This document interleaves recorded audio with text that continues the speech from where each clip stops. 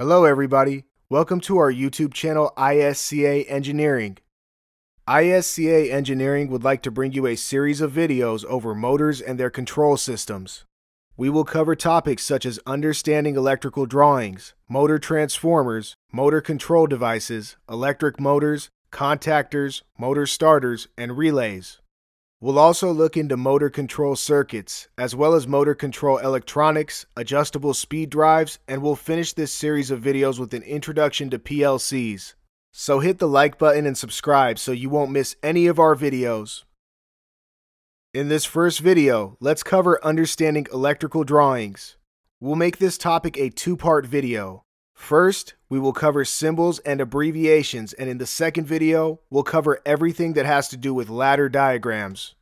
It's no secret that being able to read electrical drawing is a great skill to possess. When we work with motors and their control systems, there are different types of electrical drawings that are used in order for us to easily design and read electrical drawings.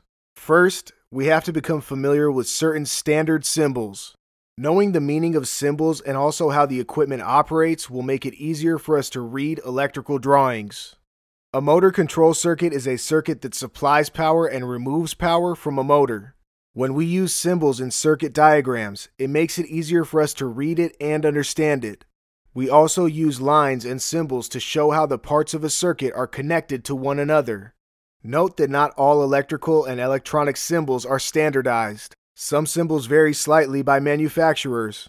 Another thing to keep in mind is that sometimes symbols look nothing like the real thing.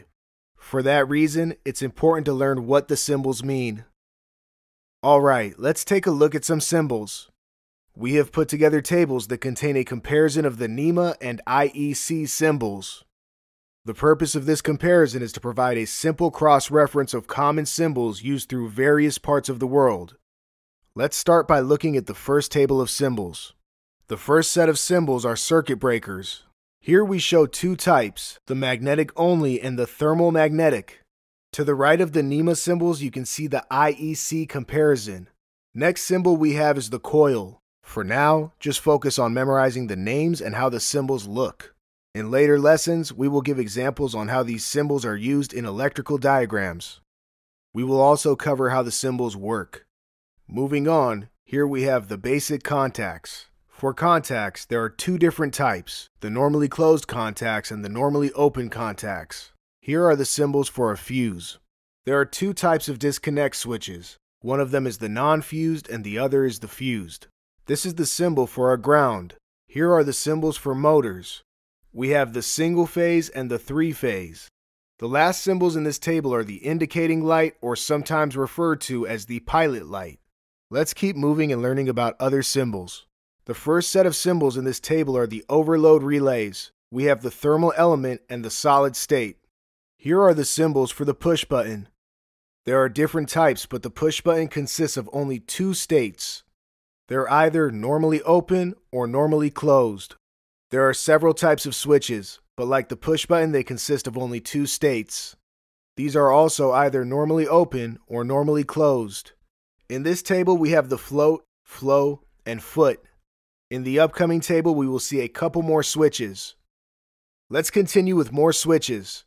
Here is the symbol for the limit, pressure, temperature, and selector switch.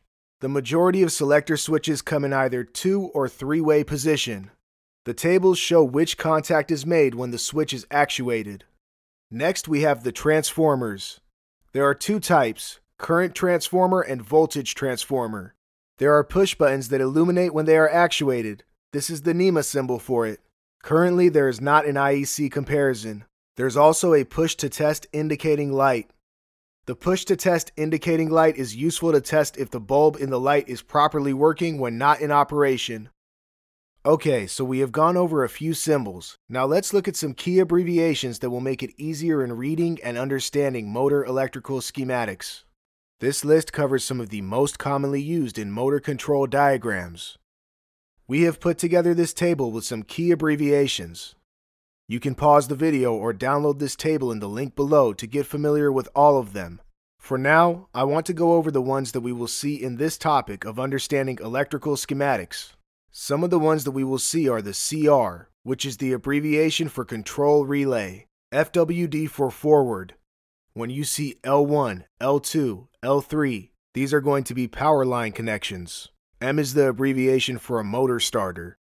NC stands for normally closed and NO stands for normally open. These are the abbreviations for your basic contacts. OL stands for overload relays. PL stands for pilot light. Sometimes you'll also hear people referring to this as indicating light. PB stands for push button. Rev for reverse. SOL is the abbreviation for a solenoid. When you see T1, T2, and T3, these will be your motor terminal connections. It's important to learn what the abbreviations stand for, as this will make it easier to understand electrical diagrams. So far, we have gone over a few symbols and some key abbreviations that will help in analyzing motor control drawings. Being able to read motor control drawings will help us understand the operation of a circuit and allow us to know the type of device and also the equipment location. This concludes the introduction to symbols and abbreviations. As I mentioned earlier, getting familiar with symbols and abbreviations will make it easier to design, read, and understand electrical schematics. In the next video, we will cover how to read and construct ladder diagrams. Follow us on Instagram at ISCA_engineering for daily posts on electricity, controls, automation, and much more. Thanks for watching.